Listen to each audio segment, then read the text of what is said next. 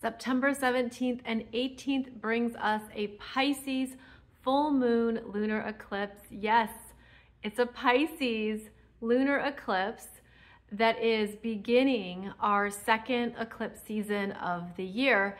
And this is quite a powerful one. So it occurs at 25 degrees of Pisces, moon 25 degrees of Pisces, the sun at 25 degrees of Virgo. And we have powerful influences here from the three outer planets. So we have an Earth grand trine with the sun in Virgo, trining Pluto retrograde in Capricorn at 29 degrees, and Uranus retrograde in Taurus at 26 degrees. This could feel like you're ready for change. You're ready to do something differently in your life. This is a time of drastic changes, powerful, invigorating changes, maybe people making surprise declarations or something occurring that actually feels right on time and powerfully aligned with a next chapter. Now we have that moon at 25 degrees of Pisces, which is the center point of a lunar eclipse, and the moon is conjunct Neptune, retrograde in Pisces at 28 degrees. So here's the moon feeling that intuitive, dreamy openness of Neptune and Pisces. I think there's going to be a lot of intuitive downloads about what to do next in your life, what changes to make. I feel people opening up even more to their spiritual guidance, their angels, their cosmic teams.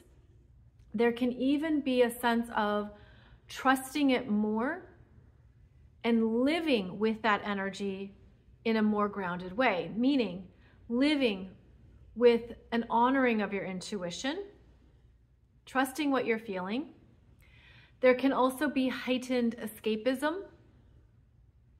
There can be a lot coming up in the real world that you want to trust the process around. It's the surrender. It's a grand surrender when the moon is conjunct Neptune, especially towards these final degrees of Pisces.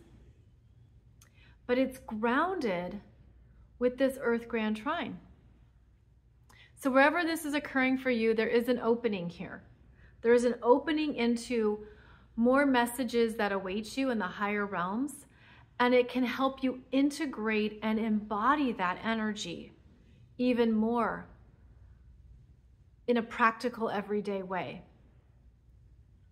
I'm just feeling it as like a rewiring of our systems, perhaps even a sense of feeling like what used to concern you or worry you doesn't affect you as much anymore.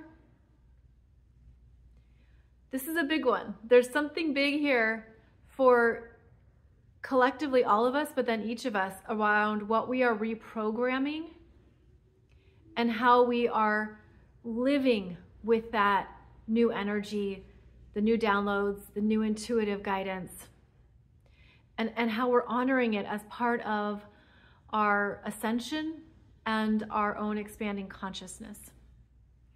So I have a video for you on YouTube going through the chart more specifically, and I hope that helps pinpoint some more themes or ideas that might be coming up for you during this first eclipse here in the second half of 2024. So check out my YouTube channel for even more.